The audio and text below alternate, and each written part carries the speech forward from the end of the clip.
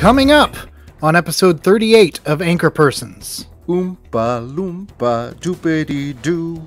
When your workers organize, what do you do? I guess this time the red dot wins.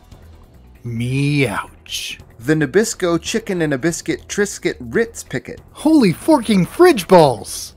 And what does the Fermi Paradox have to do with building blasters? Stay tuned to learn. Ladies and gentlemen, this is Anchorpersons.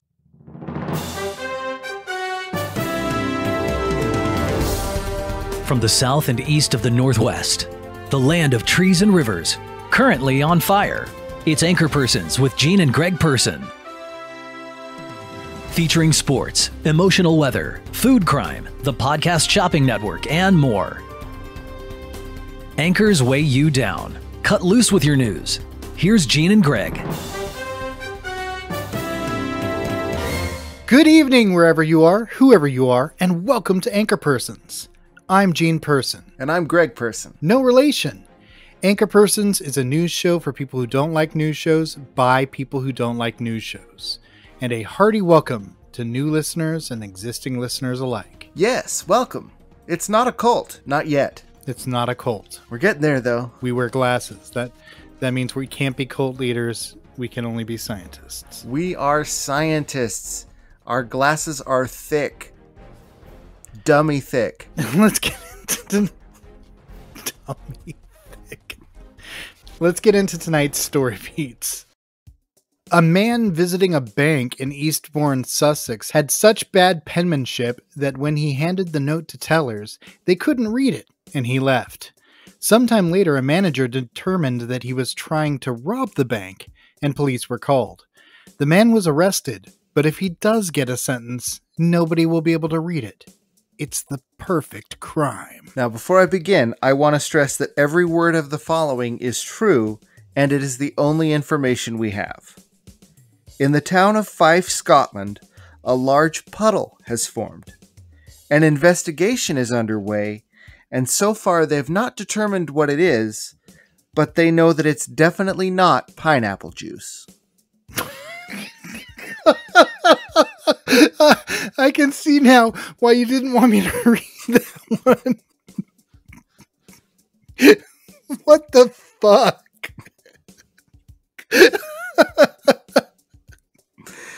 Is that or is that not the greatest story beat that could ever appear? Oh, that is wonderful. Not pineapple juice, though, huh? No, for sure. They made very clear to state that. They don't know what it is, but by God, it's not pineapple juice. In the middle of the road in the town of Fife, Scotland. In the middle of the road? Why would it be pineapple juice? Well, I did some additional research, and there is actually an answer to that. I could tell you, or I could leave the mystery for you, whichever you want. Oh, demystify this for me. Okay, so there's a dairy up the road, and they thought that the puddle was caused by a burst pipe of pineapple juice that goes from the dairy under the town. There's they pipe pineapple juice into this dairy? Or something, or there's like a tank of pineapple juice, but they're like, well, this big puddle of pineapple juice might have come from, well, okay, so they see this big puddle that is just spontaneously forming, and they're like, well, it could be pineapple juice from the dairy. It's like, well, that doesn't help me. That doesn't answer any questions. It just creates more questions. But yeah. But they tested the contents of the puddle, and they know that it's definitely not pineapple juice. So at least we've got the crack detectives of Scotland on the case. I want to be a cop in Fife so bad. Right? Oh, you set your own rules, your own agenda. All right. The city of Kyle, Texas is calling for Kyles everywhere to gather at an annual festival in order to set a Guinness World Record. The festival, called the Kyle Pie in the Sky Hot Air Balloon Festival, is held annually on Labor Day weekend. They want to gather the most Kyles in one place. They're even bribing the Kyles, offering a free pass to the festival and a free t-shirt. This gambit is unlikely to pay off, however, as hot air balloons have no drywall for the Kyles to punch, so how would they even communicate? Friend of the show David Rush has set another world record, slicing 85 kiwis with a katana sword in 1 minute while standing on a balance board. He does this to promote science education, and I don't know about you all, but I feel smarter already. I mean, ignore the thick glasses. It's the guy slashing the kiwi that makes me feel like a scientist. I see that and I think, you know what? I am going to apply to MIT, by God. Yeah. Well, I'm glad we revisited this guy. He's on here, like, it feels like every few weeks doing something silly for STEM. I check on him every so often just to see if he's broken any new world records, and I'm never disappointed. Nice. All right. Washington, D.C., a town still recovering from the cicada infestation, is now reeling as a new pest has shown up. They're called itch mites, and they cause red, itchy, painful welts. They travel on the wind and bite people, causing them to scratch, which often leads to secondary infections. When we tried to reach the mites for comment, they were largely silent on the matter, as it's a well-known fact that snitch mites get stitch mites. Greg? Go to jail. A piece of cake from the wedding of Prince Charles and Princess Diana is sold at auction for more than $25,000. It's a lemon poppy seed genoise with buttercream and adrenochrome frosting. I love a good adrenochrome joke. All right, enough about the news. It's time for main news.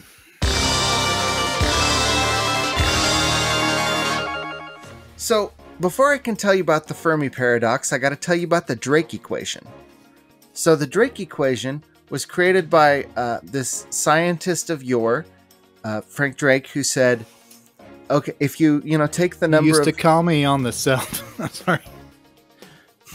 Yes, it's actually the same guy, amazingly. He looks terrific, and he's a Renaissance man. Is that the lyric you used to call me on? It's used to call me on my cell phone, isn't it? Yes.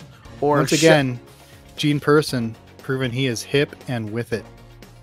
Well, luckily for you, it's hip to be square. But anyway, the Drake equation is you plug in a bunch of variables about the universe, like the number of stars in the universe, the number of those stars that have planets, etc., and so on, and you can arrive at an approximate number of how many intelligent species there are in the galaxy. If there's one thing we've learned about space, it's that there's a lot of it.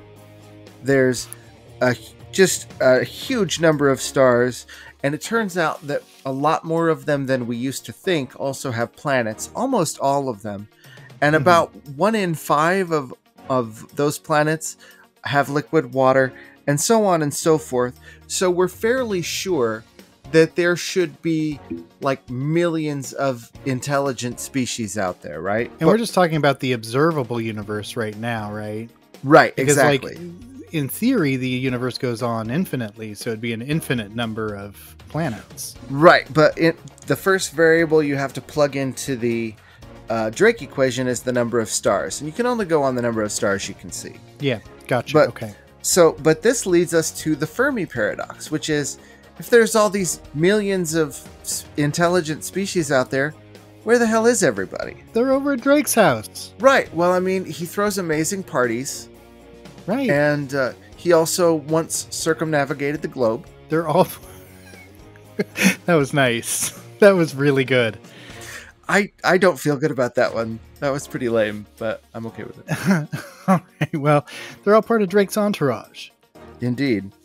But the thing is, we should be tripping over, at the very least, the remains of other intelligent species, artifacts and big pieces of stellar engineering or whatever. But of course, we haven't found anything.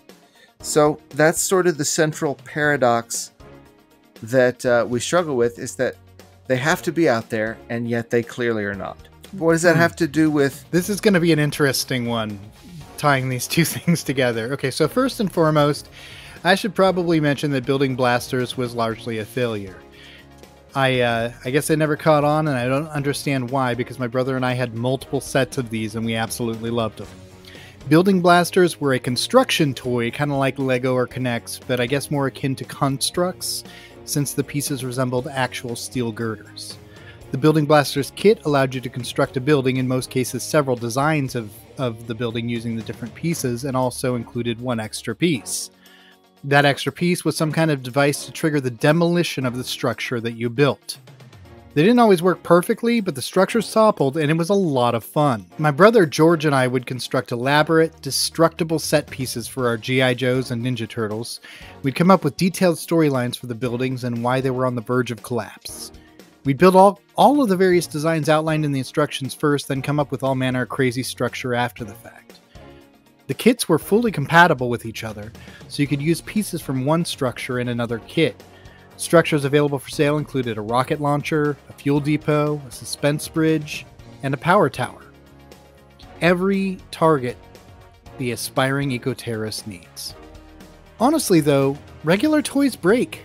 Structures you put so much work into sometimes fall apart. Making that part of the fun was a very smart move by Kenner in my opinion, and I'm sad it didn't pay off for them. So what do these two things have to do with each other?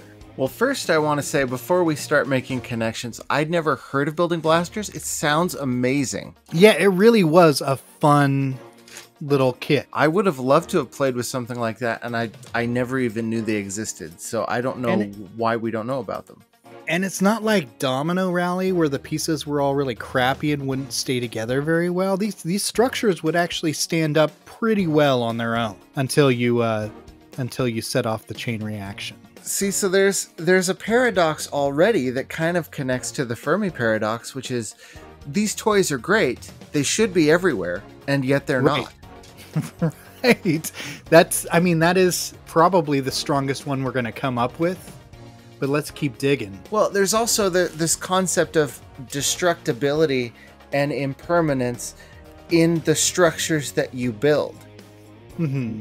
Maybe it's just the fact that the things that we build fall down. I mean, there could be a time gap of all these different civilizations. Of if there's a gap of 100,000 years between this civilization and this civilization, in cosmic time that's nothing, but it's certainly time enough for everything that you've ever built to fall down and be completely undetectable.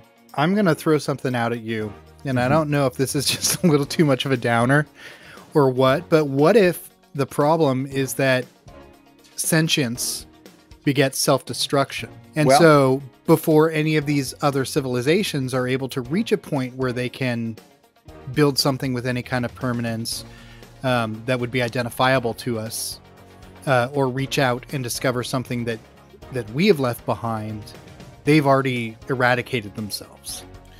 Well, that's actually because, of course, a lot of people have proposed answers to the Fermi Paradox, and that's a very common one. They call it Great Filter Theory. It's the idea that there are certain points at the development of a species where they're liable to wipe themselves out. Like, for example, nuclear weapons is a filter. I was going to say where we are now seems like one of those points. Climate change, yeah, potentially, because you get to a point as a species where you have the power to affect your environment to a degree that you couldn't before, but you're not, like, your brain, your understanding of your place in the universe hasn't really evolved. So you have power that you can't possibly wield responsibly. You're like a 3-year-old with a gun. So that's a potential filter.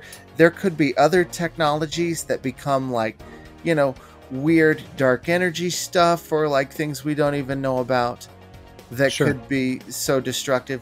It could be war, could just be bad luck. Sometimes planets just fall out of their orbit and go spinning off into space. Sure. Sometimes you're in the blast zone when there's a supernova in the neighborhood. Right. You get pelted with that kind of radiation, you're not going to make it. Right. Or, meteors, stuff like that. RIP dinosaurs. Sure. There's all kinds of hazards that could imperil a civilization that would mean that whatever the number is that could theoretically arise, that they're cutting themselves off before they get to that point where they can communicate with people. But if we're talking a number in the millions, that seems kind of unlikely. Well, that just happenstance would be responsible for all of that. And the other option too is we kind of assume that more advanced civilizations would build bigger and more powerful and more obvious technologies, like giant space stations that we could spot with our telescopes or what have you. But it's equally possible, maybe even more likely, that the surviving civilizations are less obtrusive. They're having less of an impact on their environment. In fact, the same thing has happened to us. We used to throw radio waves out into space like crazy because radio was our main means of long distance communication. We put out a lot less radio into space now because we have better technologies that allow you just to send signals directly, and you can't see those from space. So that's all really interesting. Let's see if we can find any more bridges to these subject of building blasters. Well, let me ask you this. When you destroyed your building blasters, does that increase the likelihood of them breaking so that they can't be reused? They weren't super breakable in that way, no. So, I mean, unless you were really abusive to the little sort of hook ends on the eye bars, they were going to be fine. You were going to be able to construct that building over and over and over, probably, thousands and thousands of times. Because my question, I guess, is, like civilizations, does building blasters somehow contain the seeds of its own destruction? I mean, it does literally contain the seeds of its own destruction. Right. I don't think that that's the case, really, because it was a pretty strong toy, and at least I don't know that the marketing was really strong for them. So I think the marketing was partially responsible for their demise. But for whatever reason, it didn't sell. I think we had every kit there was. So I know, we were on it when we found those. We really, really liked playing with them. Well, how did you find out about them? Was it on a commercial, or did you just see them in a store? I think we just saw them it might have been in the Sears catalog or something. So they were using an obsolete technology to try to communicate, which you wouldn't see nowadays. Right. So you put something in the Sears catalog, you're gonna need a time machine. Right. This is kind of like us using radio telescopes to search for signals from other civilizations. We're basically trying to find a copy of the Sears catalog with the latest spring fashions in it, and that's crazy because they're not there anymore. Right. So we need to find out what is the alien eBay where we can find their building blasters. Okay. Well, we'll get right on that. I mean, I didn't mean you and me. We're podcasters. We're already doing important work. Yeah, the most important work. Oh, for sure. So, do you feel like we've cracked this nut? Yeah, I feel like we've done pretty well with this, honestly. This was a really fun conversation. We got to dive into some philosophical things.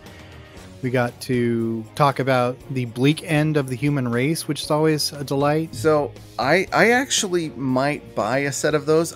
None of the kids I know were young enough to enjoy that, but I'm old enough to enjoy it. The suspension bridge was a really fun one. The rocket launcher was really fun. Well, how much do these kits run you anymore these days? The ones that I saw for sale were between $25 and $40. And then the power tower, which was the biggest one, was, I think, the lowest price I saw was $74.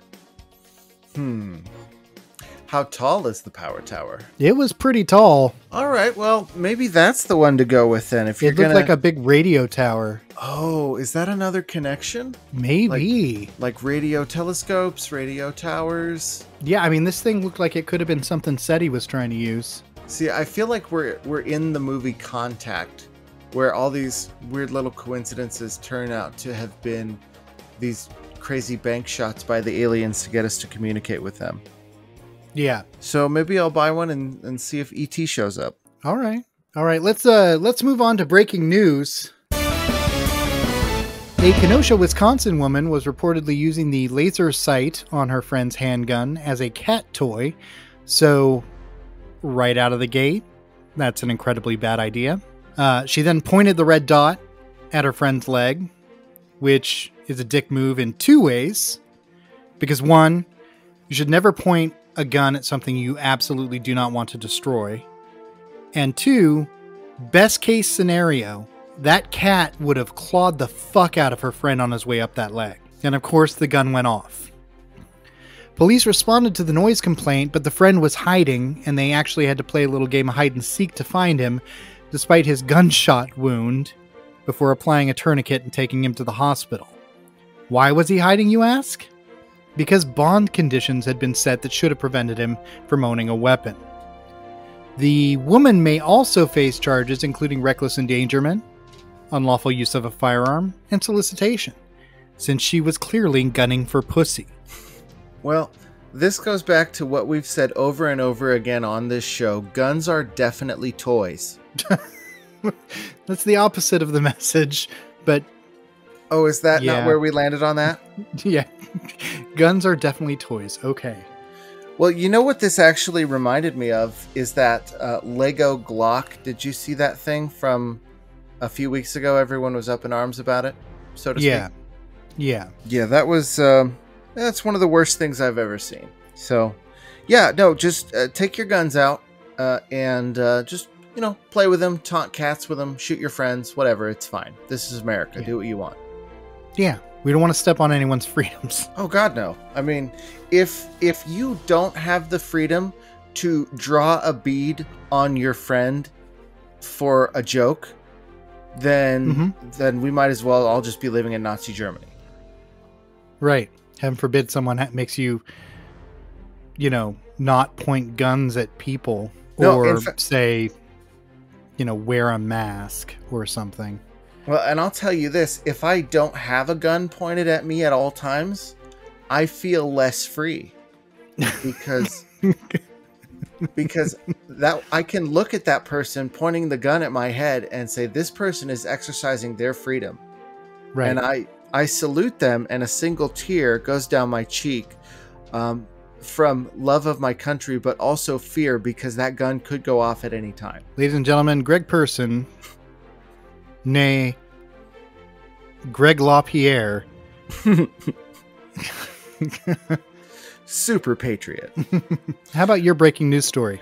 Okay, so this is one, this had to be rushed to the presses, and by the presses, I mean my phone, because it just came out today, basically, that Nathan J. Robinson, the owner of Current Affairs magazine, fired his entire staff for organizing. Now, that's where Maury Povich got his start, right? Actually, this is a different Current Affairs. I know. Current Affairs is a magazine about leftist politics, socialism, and labor issues. It's owned by Nathan J. Robinson, who is a Willy Wonka cosplayer and British accent effector. Now, he's often been accused of being a fake leftist because he says he's a socialist who hates Marx. Which, for those of you... Yeah, no, he says, oh, I'm a socialist, but I reject Marx. Which is kind of like being a biology teacher at a Bible college who rejects Darwin. You're basically saying... That doesn't make any sense at all. Right, you're like, oh, I'm full of shit, I'm a fraud. And that's exactly what he is. He actually finally proved it for good because the magazine staff, who had assumed that this leftist socialist magazine they were writing for would be willing to put their money where their mouth is, they came to him with a plan to restructure the magazine as a democratically led worker co-op, and he responded like a boss by firing everyone. So now listen, I don't want to be one-sided here. Everyone's going to get the chance to tell their side of the story. So I would like, if you don't mind, to read the statement that he released in his defense. And just to be extra fair, I'm going to read it exactly the way that he would read it. Okay. The organization has been heading slowly for some sort of reckoning where it was going to have to be made clear once and for all. Sorry.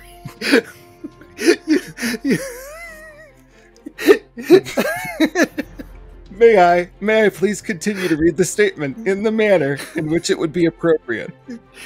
Please. And I was in denial about the fact that the answer is, I think I should be on top of the org chart with everyone else selected by me and reporting to me.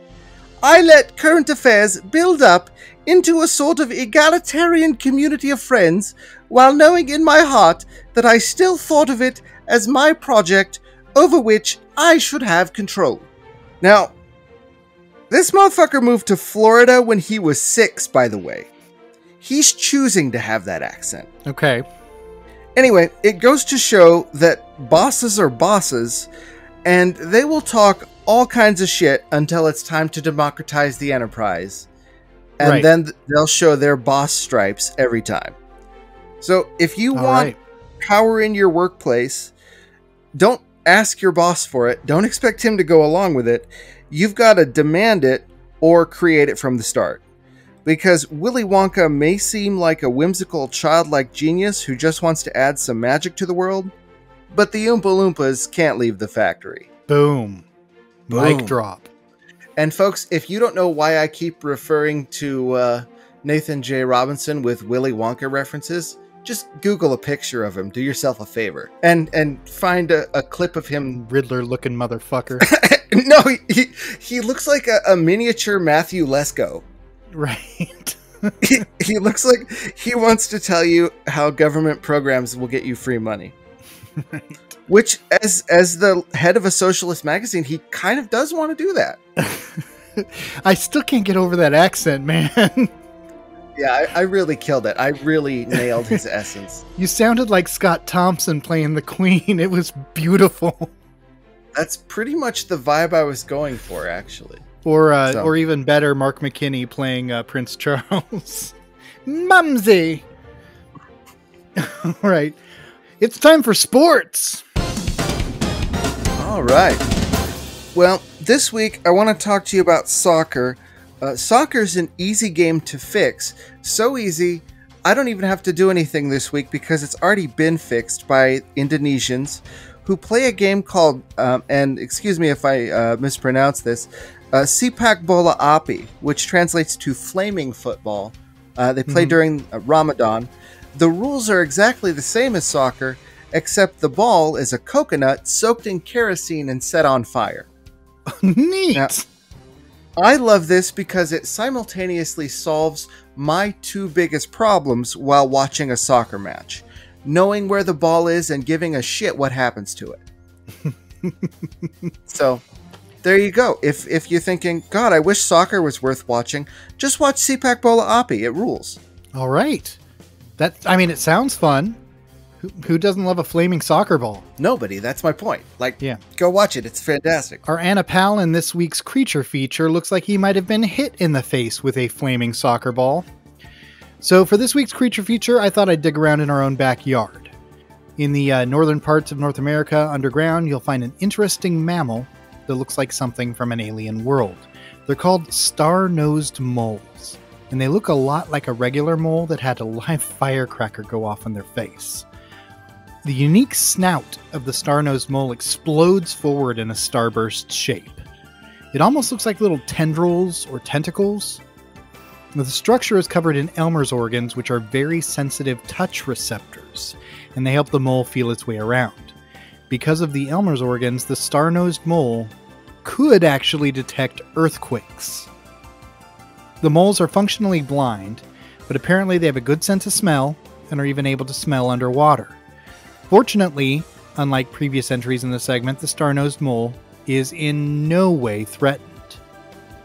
Unfortunately, unlike previous entries in this segment, the star-nosed mole is also in no way cute.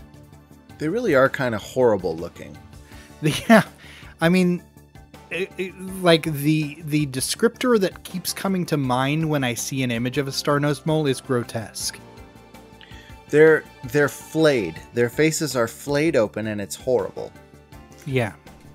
Also, when I read your notes earlier this week, I didn't know what Elmer's organs were, and so I thought it said they're covered in Elmer's organs, or they're covered in Elmer's organs. And I was like, wait, who's Elmer? What happened? Did I skip a sentence? What's going on? So, distressing animals, and I hope they stay underground where they belong. Yeah. Yeah. All right, it's time for the emotional weather. This week's weather: gratitude, platitude, and magnitude. I'll go ahead and lead off. My story for gratitude. Okay. Despite the world being what it is, I have a lot to be grateful for.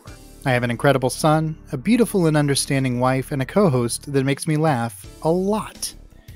But for this emotional weather story, I wanted to express my gratitude to every listener of this podcast.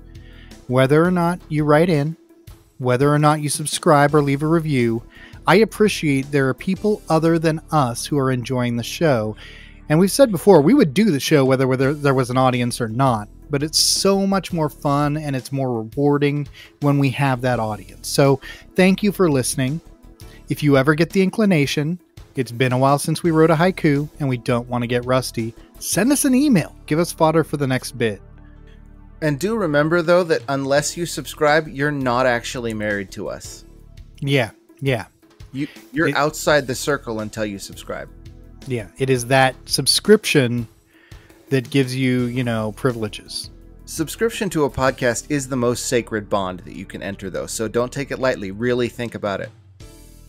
Yes. Bros from Brose, I do.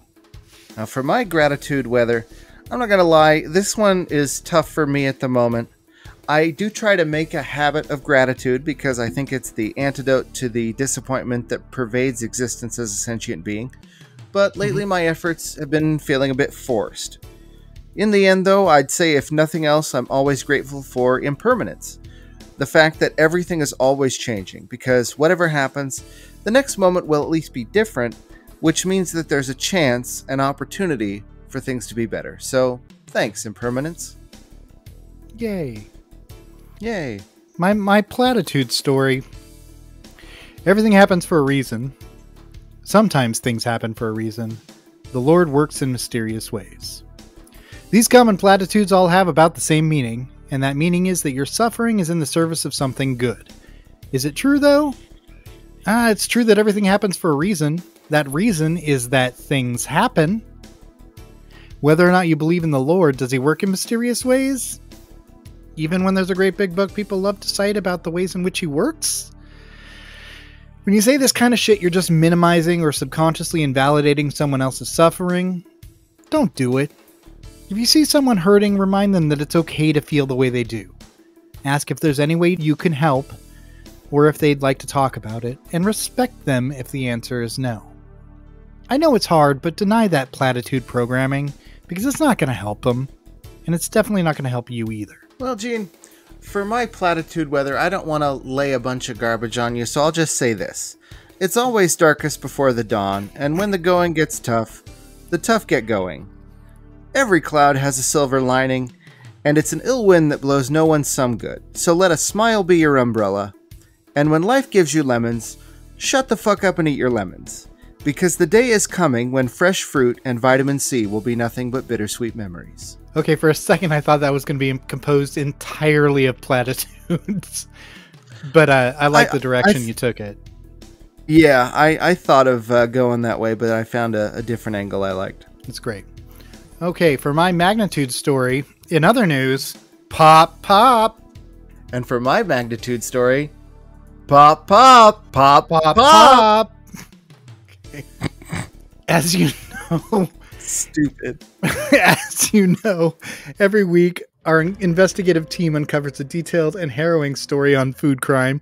This week, Greg Person has a story. This is another one I had to make some quick changes to because as long as we're already talking about labor issues tonight, I wanted to use the food crime spot to highlight a different kind of food crime, the exploitation of workers by the Nabisco company and their parent company, Mondelez.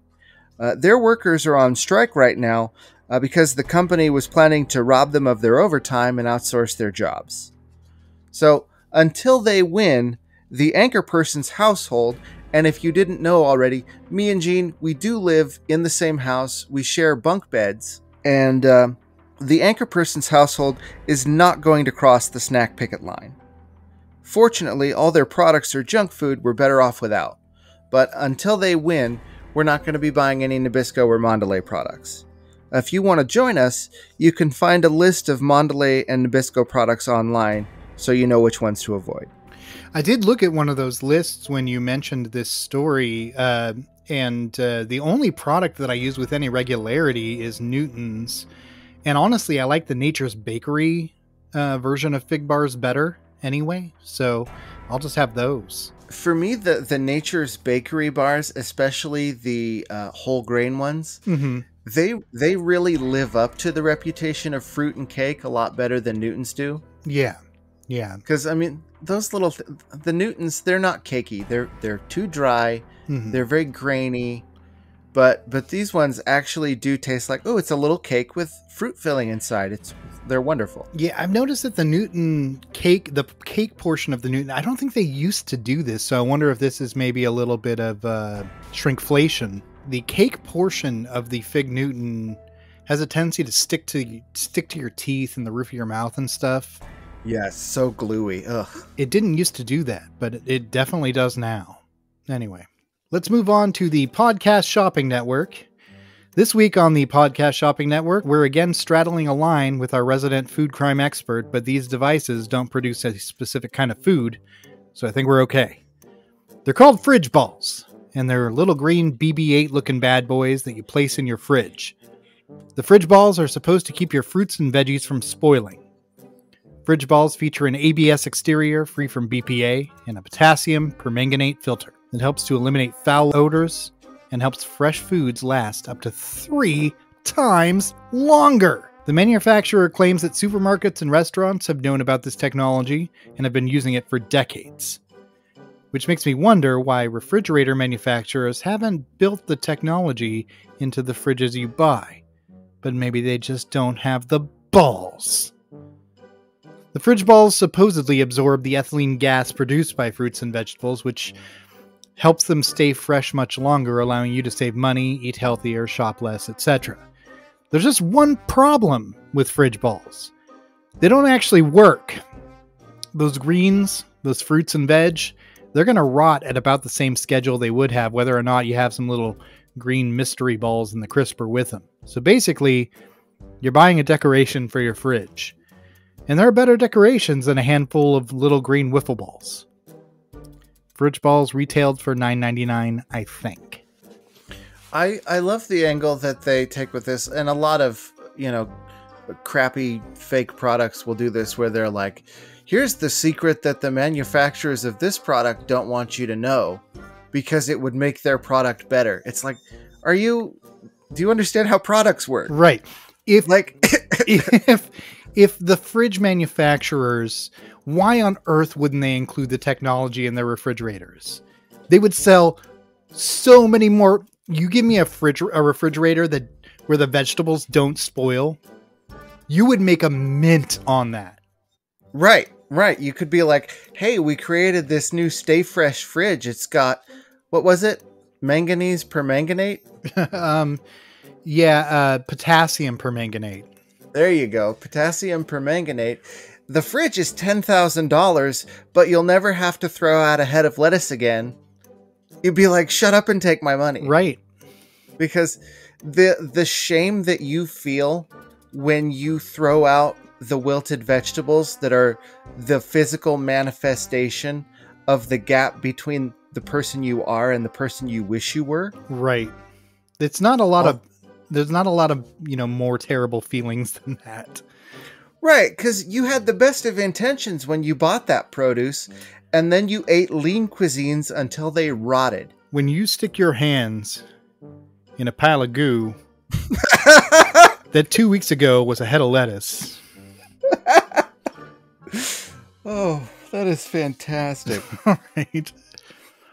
It is time for State Up, our weekly review of all 50 states in the Union. This week's state, Minnesota. My first fact about Minnesota, the gross domestic product of the state of Minnesota is that ass. Despite its name, most of their sodas are regular size. Minnesota was founded in the mid-1800s when a handful of large Scandinavian families were dared to be double dog Lutheran. For about 1,200 years, Minnesota was part of one of the largest and most complex civilizations in North America. But now they have Garrison Keillor, so... If someone in Minnesota offers you a salad, understand that it may contain mayonnaise, marshmallows, American cheese, lunch meat, corn chips, hard-boiled eggs, or chocolate chip cookies. Also understand that it may not contain any vegetables whatsoever. Midwestern salad is like when you are just drunk as hell at a buffet at 11 o'clock at night. Except cold, yes, it is. You're just like, I'm going to put some Snickers bars, gotta get some hard-boiled eggs, I need some kimchi. Some coconut, yeah, kimchi, that sounds good. And definitely mayo, lots of mayo. And we'll just put it in the fridge for 24 hours. Minnesota is also now currently on fire. Welcome to the party, pal. Yeah, not a club you want to be in, but it's a club we're in every year.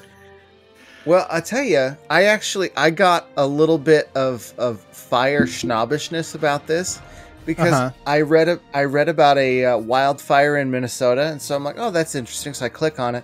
The fire that they're trying to contain right now is 1,000 acres. The fire that's like 6 miles away from me right now is 8,000 acres. Right. I was going to say 1,000 acres. I mean, that's not necessarily small, but that is definitely not a large forest fire compared to the ones that we've seen. No, that's not a Western style forest fire. Yeah, we do it up big over here.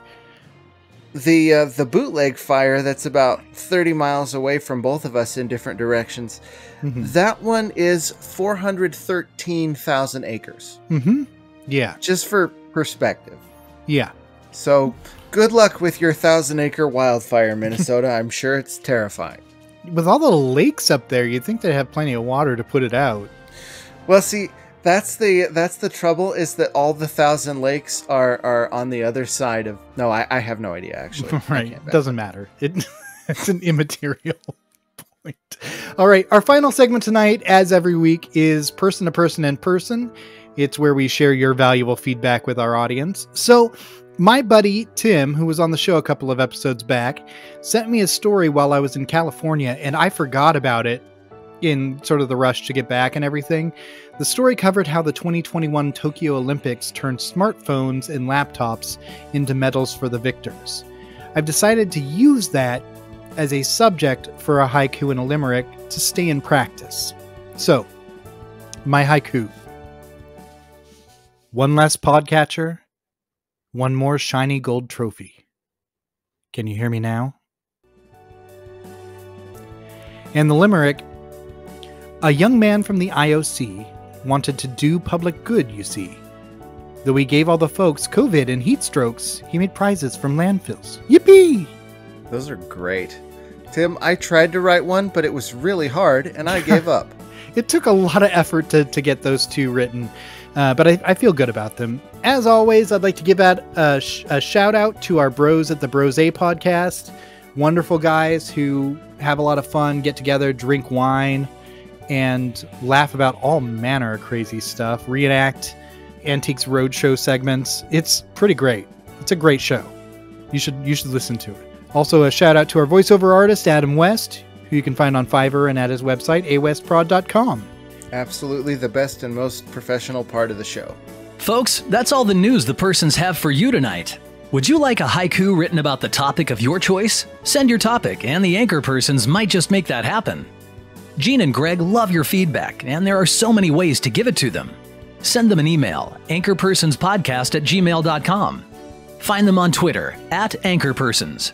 Or visit their website, anchorpersonspodcast.com, where you can leave an audio message via SpeakPipe, as well as find full episodes of the show, blog posts, and more. Please be sure to like, subscribe, and review the show on Apple Podcasts, Google Podcasts, Spotify, or the podcatcher of your choice, or simply tell a friend. Until next time... This is Gene Person saying, you should always end a comedy set with a callback. And this is Greg Person saying, Oompa Loompa, doopity-do. Good night.